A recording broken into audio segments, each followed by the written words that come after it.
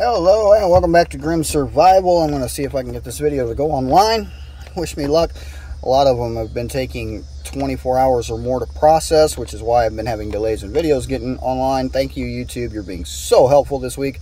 You're awesome. Anyway, this is going to be a quick reminder video. As the title gave away, do not get overwhelmed. Don't get overwhelmed. A lot of people get overwhelmed when it comes to prepping, and I've made this video before. I've talked about this subject at least once, probably many times. Prepper fatigue is a real thing. Being fatigued and overwhelmed from prepping can be a very bad thing for anyone who is into prepping or feels they need to prep.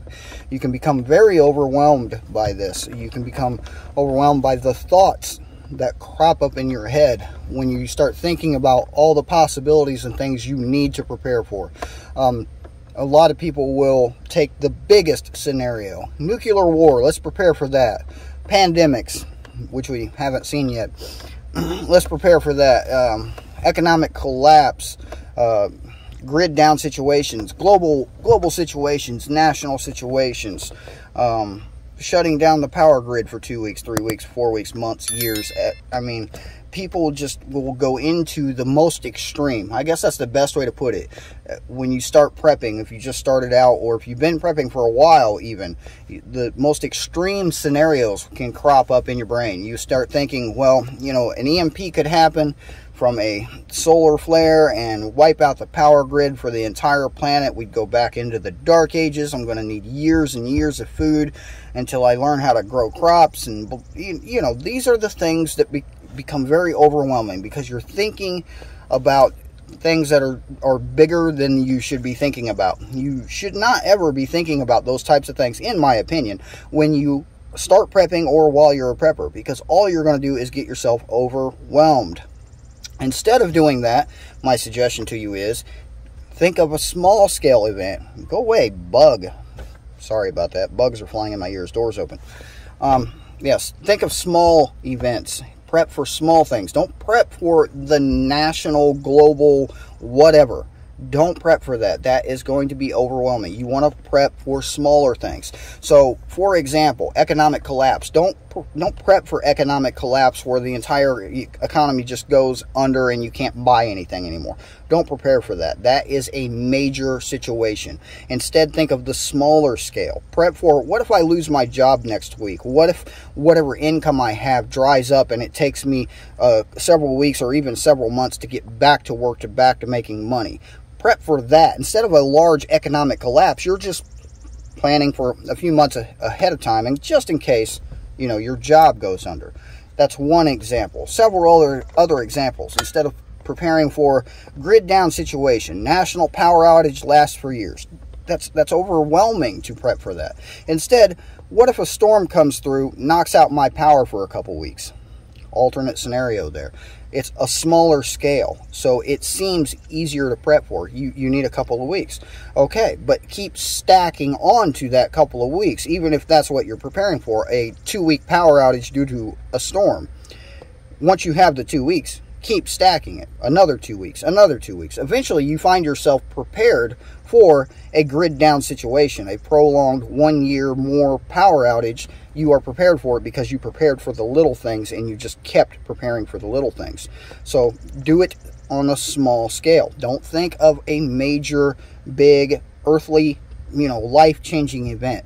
Think of the small SHTF events that we see every single day. Every day somebody has an SHTF. It could be you tomorrow, it could be me tomorrow. Every single day it happens. Prepare for the smaller things. Power outages that last a couple of weeks. Water supply. I mean, if you're on the West Coast and anywhere near, you know, Southern California, Nevada, you are seeing water shortages already. You're seeing major water shortages. So instead of preparing for living in a desert that never has water, which you probably should if you live there anyway, you should prepare for, what if my water dries up and I can't get, you know, water for 2 weeks? What if that happens? How am I going to procure water? And, you know, there's certain areas where rain doesn't fall very often. So, you know, if you live in that type of climate, you should know by now. But it goes right back to it. Prepare for the small things. Don't get yourself overwhelmed by preparing for some major event. Prepare for all the little things that could happen. It's much less overwhelming and it's easier to do. It will seem easier. You won't get burnout on it. You're just picking up a little bit extra every time you go to the store. That's the biggest recommendation. And as always, I recommend you have at least 1 year supply of food for every member of your household. Food and water. Don't forget the water. You can go a lot longer without food than you can without water. I am trying to procure some supplies. I have a lot of natural material I could build this water catch system that I'm planning on building. A lot of natural material. I'm trying to make it look prettier just because, and make it out of pallets, something I can actually reuse and do other projects out of. I just don't have any pallets, so I'm trying to find some for free because I don't know how much pallets cost, but I'm pretty sure I can't afford them. Anyway, that is one of the things I got going on. I'm going to be building some survival things. I don't know I don't know how to explain it. Just items that are going to be necessary in any kind of SHTF situation. How to procure water, how to catch rainwater, how to, purify things. Just these types of videos I'm going to be able to do in just this little area that I'm stuck in currently. But yeah, that's things to look forward to in the future. I am going to keep doing the news type videos, and I am making a Patreon video that's going up right after this one. And yeah, that's all I got for you today. Just short, quick. Remember, don't get overwhelmed. Just be calm. Just take it one day at a time. Take it one small thing at a time. You cannot prepare for a global event tomorrow. You can't do it. If you haven't been doing it for years, you're not going to get there tomorrow unless you have millions and millions of dollars and can do that. Most people don't. Prepare for the small things.